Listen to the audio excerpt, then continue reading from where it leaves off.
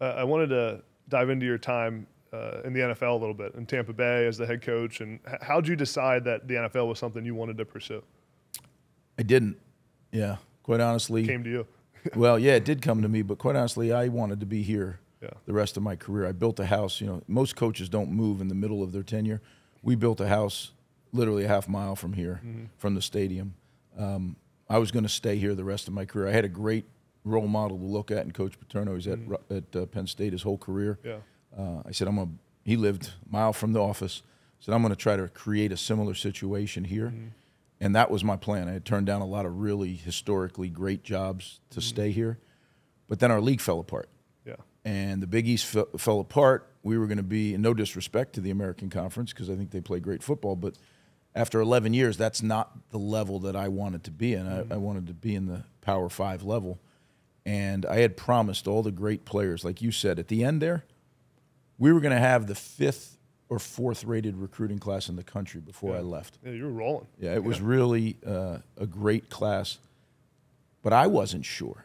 I didn't know where we were going to end up. You know, and you look at programs that, you know, kind of when the music stopped, didn't have a chair, it's really hard to compete consistently. You can have a one-off, but it's hard to compete consistently if you're not a member of an established league. And we weren't going to be. And I had promised these players that we were recruiting that I was not leaving. You know, the word, you're going back to Penn State. No, I'm not. Yeah. I'm not going to anywhere. I am here for the rest of my career. I couldn't go to another college. And as this thing fell apart, quite honestly, I got concerned. And I couldn't look the kids in the eye and go to another school. The only choice I had was the NFL, and they came calling, which fortunately or unfortunately. So I learned a valuable lesson. I share it with the players every year. I ran from something. I didn't run to something. The National Football League was the only thing I was not prepared for. I never prepared to be a head coach in the NFL. Yeah. It just came to me, and I took it because I was afraid to be here. So I ran from this. I'll never forget the day I got the call. I was sitting in my office in Tampa, palm trees blowing outside the window. You know, people would say, does it get better than that, right? Yeah. And they called me from Rutgers and said, yeah, guess what? We just got invited to the Big Ten. Wow. I did my best to be excited for them, but I hung up the phone. I literally started crying because that's what I had dreamt of. I had dreamt of Rutgers being in the Big Ten, but the only part of the dream that was missing is I wasn't the head coach there. Yeah. And for things to work out the way they did and for God to create a plan to have me back here, you know, I believe it's divine, because the things that happen for me to end up back here are almost, you know, very unlikely. Let's call it that. Yeah. So I'm thrilled. I get a second chance at a place that I consider home, my dream job. Now we got to get it done. And but yeah, it was quite an experience to tell you. I liked it. I don't want to make it sound like I didn't like it. I just hadn't prepared for it. It wasn't never part of my plan. Yeah. So one thing I know, I'm not good when I don't plan for stuff. I got to execute a plan.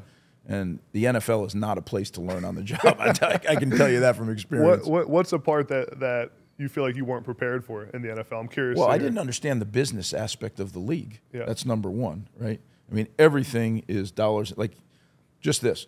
In the National Football League, the number one respect comes to the contract size. In college football, the number one respect comes to what you did out there on the field last week. Yeah. Right? But if you sign a monster contract, everyone in that locker room looks up to you. Regardless if you're playing like dog do out there right now. He's rich. You're still the guy who's making got the biggest contract. Now, that wears after a while, right? Yeah.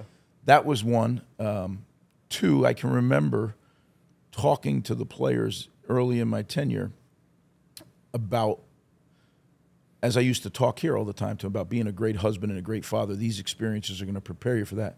And I made a comment like that. And I remember one of my established players who I respected a great deal, he said, Coach, you do things the way you want. He said, but if I could give you a little advice, these are grown men. Right? Some of them have been husbands and fathers for 10 years. They don't need you. Yeah. What they need you to do is make sure they're in good position to make plays. Yeah. Get them coached, get them aligned, get them ready to go play, and let their skills, you know, these are the elite of the elite. They really don't need your life advice. They need you to help them make plays.